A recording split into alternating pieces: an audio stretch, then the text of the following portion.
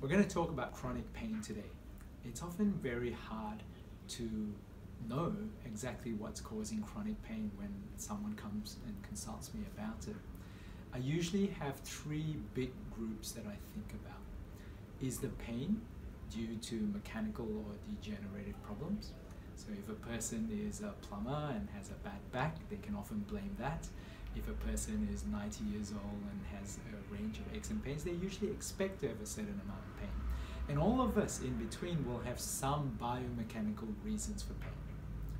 Another big group that I see are patients who have inflammatory pain, and that may sometimes be due to an autoimmune disease. But the third group, which we're going to focus on today, is a group where they have a central sensitized component of pain. And that's often because of the chronicity of the condition. The longer you have unresolved pain, the more likely you're going to have a degree of central sensitization of pain.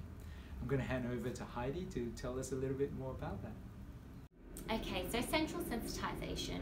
Central sensitization occurs when our brain becomes a bit more sensitive to different stimuli or starts to protect our body even though there may not be any serious damage or pathology or injury now. So think of it somewhat like a car alarm. When you first buy a new car, you know, if someone breaks into your car or someone runs across the road, your car alarm will go off in order to protect the car. And that's what happens in an acute injury, okay? But what can happen over a period of time when you've, let's say, have had more exposure to people breaking into your car or more exposures to accidents as well, your car alarm can become a bit more faulty.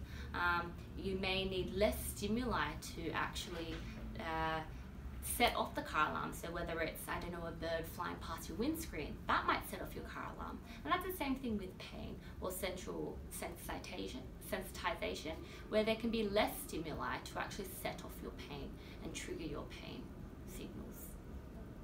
Thanks, Heidi. She did well. So I guess as an exercise physiologist, and all three of us here, if we've now classified someone as having a central sensitization aspect to their pain experience, that's the first step in helping people get better. Because I'm sure a few of you might be asking now, so what do you do if someone says that some of your pain is, you know, you've become more sensitive or you have this central sensitization? So I'm just going to touch very briefly on a couple of strategies we might use. So the first thing really involves education. And the reason I guess for this video is we know that there's still reasonably poor awareness and poor knowledge about pain and how it works in the broader community. So first, all three of us have to go about trying to help explain pain and using a different array of tools and resources to help bring our clients' knowledge up to scratch. So knowledge is one. Two is movement.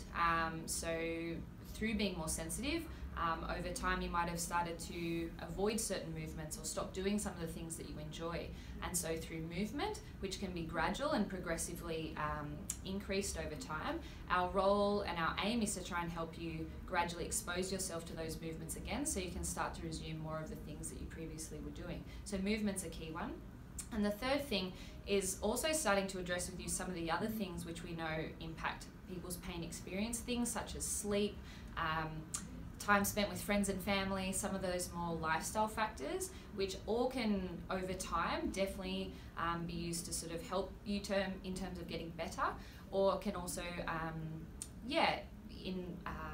accelerate or make bigger your pain experience. So someone, again, hopefully with a good knowledge of pain, can help you work through some of those lifestyle factors. So hopefully you found this video useful.